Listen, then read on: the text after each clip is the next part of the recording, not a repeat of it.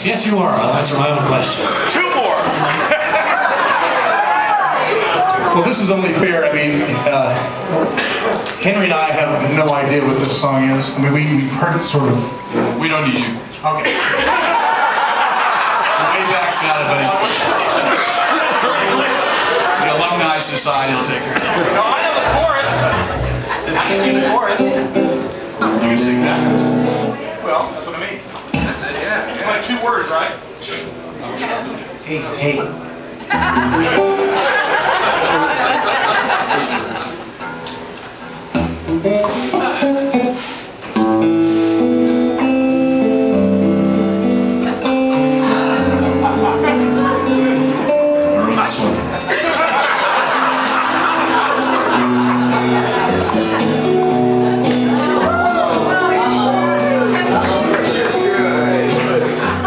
When I was 17 and just a little bit bewildered, feeling cheated and hungover in the wake of adolescence, my recruiter took my number and he graded my exam. Said you'd be a perfect soldier, said you got no depth perception. Said I want to serve my country and I got so much potential. He said what you lack in weight you more than make up for in density.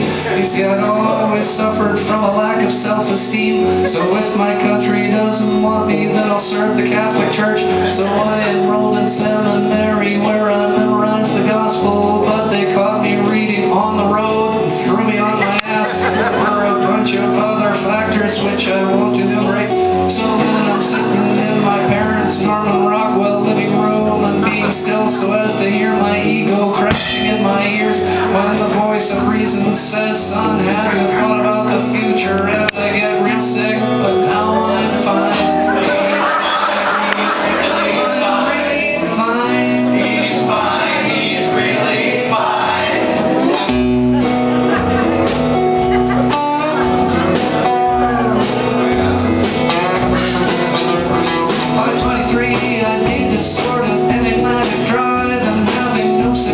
Suicide, I thought I'd turn to art, so I acquired a set of brushes and I went without a bath, which presumably implied I had a new set of beliefs, but I'd underestimated the important role of talent, which was easily apparent from the record of my sales. And in the meantime I'd severely strained a muscle in my thigh, attempting to sustain the lotus on a neighbor's kitchen table. In the hospital I thought of doing something for the world, but the Peace Corps didn't answer, so I joined a cooking school.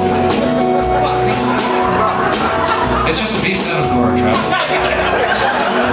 Having always held and cherished an affinity for food, but my self-respect deflated with another cooked souffle, and I was back to busting tables at that Denny's in Salinas where I sort of snapped, and now I'm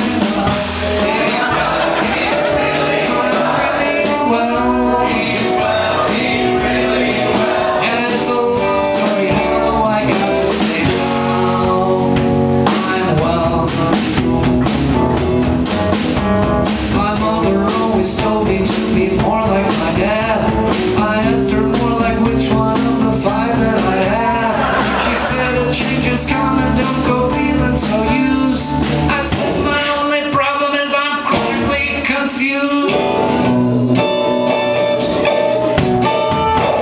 My 27th birthday, which occurred about that age, I was talking to the analyst who found me selling incense at an airport after having left the clinic. Some silly feminist metaphor for sinking in the soul, when my thought was interrupted by a birthmark on my arm, which looks a little like Nebraska. I've forgotten since those 2 weeks of pre-med in junior college, which I quit to study judo. And I looked at all neat, narrow, somewhat stuck together, all these veins and vital organs, all this gray and white, all humming and collaborating and taking and recycling and making this Nebraska on my arm a possibility. And I got from the couch and I shouted, hey, I own this thing!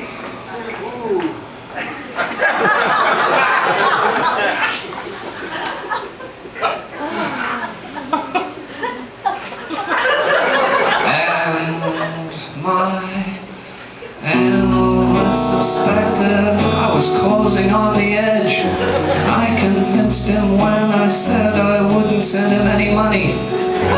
He said, don't go getting cocky cause you've had one revelation. Cause the only tool you've got against psychosis is experience. And yours has all been bad. I say,